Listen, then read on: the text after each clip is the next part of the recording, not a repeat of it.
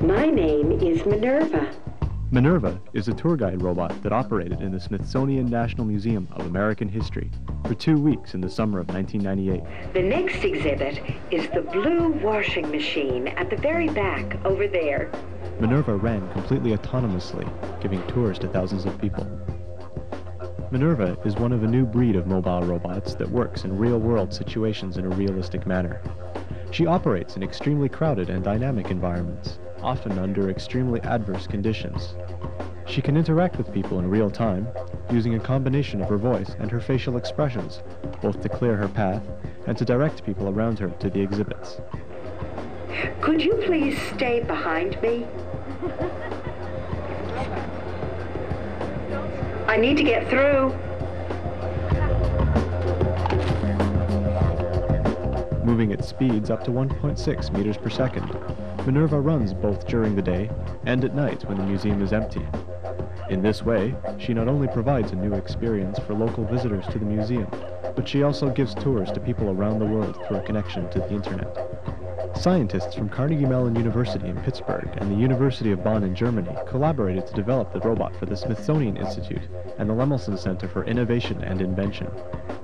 Minerva gave tours in the museum for a 2-week period, for a total of 94 operational hours, covering 44 kilometers, and giving a total of 620 tours to a total audience of thousands. Minerva's sensors consist of 2 infrared laser rangefinders, sonar sensors, and cameras. The laser rangefinders and sonar sensors measured the distance to the nearest obstacle around the robot and have a 360-degree field of view. In the context of the Smithsonian project, the goal for Minerva is to move around without becoming lost and give explanations of the exhibits to the visitors, while avoiding the people around her and the exhibit cases. Here, we see a depiction of Minerva's collision avoidance software attempting to find a route through the people surrounding her, shown as green dots. For navigation, Minerva needs a map. Unlike many robots in the past, Minerva learned her way around the museum by herself. She was driven around the empty museum, and using the measurements from her laser sensors, was able to construct a map of the museum. We can see an overhead view of the map here. The white region is the open areas of the museum, and the blue regions are the wall and exhibit cases.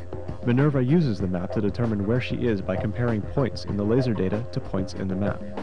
She determines her most likely position and orientation by finding the most probable corresponding points of reference. This technique is called Markov localization and gives more robust methods for finding the position of the robot, one of the goals of the Minerva project.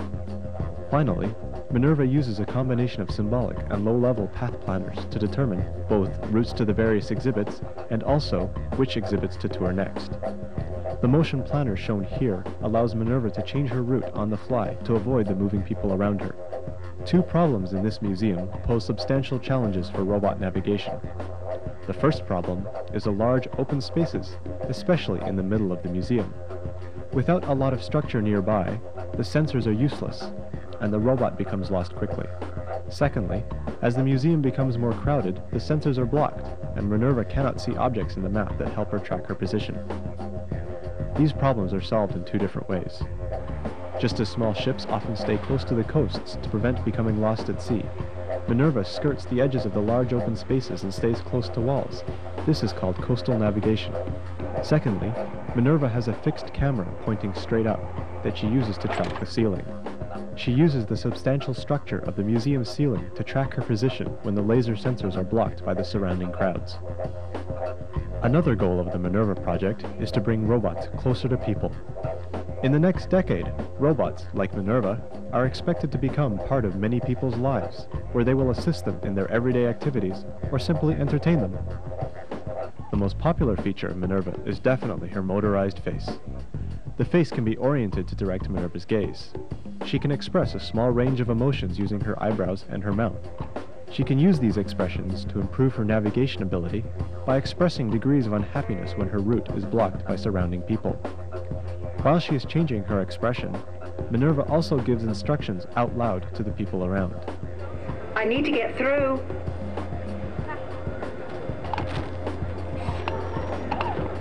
Visitors to the museum can also choose tours of the exhibits, Touch my screen to make a choice. and Minerva reacts to the visitors' requests in real time. Welcome to the tour, How Do You Make a Robot? During times of the day when the crowds are relatively thin, Minerva tries to learn the best way to interact with humans. Many of the different interaction modes have surprising effects on how the visitors react to the robot in the museum. However, the human aspects to Minerva's personality certainly have made her a popular attraction, especially among the children visiting the Smithsonian. Will you be my friend? Minerva also offers access to the museum via the World Wide Web. Robotics can open different venues in this way to remote viewers who cannot visit physically.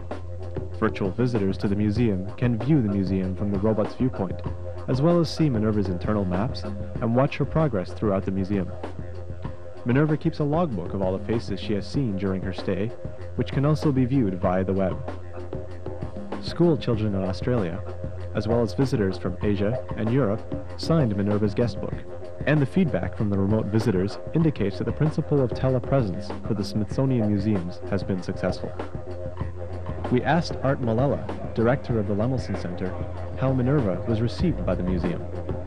Just amazing that this machine seems to have gone the next step beyond R2-D2 and or Lost in Space and that sort of thing. And I think there, among the curators, there's always a wait-to-see attitude, whether this is really showing off their artifacts to the best effect, and whether this has potential to be a serious method of communication in the museum to really go beyond a gimmick stage.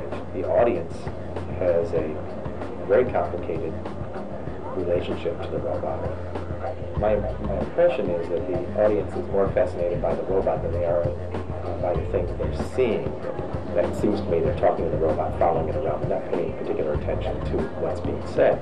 If eventually these become more common in museums, it seems to me the public will act with more sophistication in the presence of the robot. In the end, Minerva toured many parts of the museum, talked to lots of people, and made a lot of friends.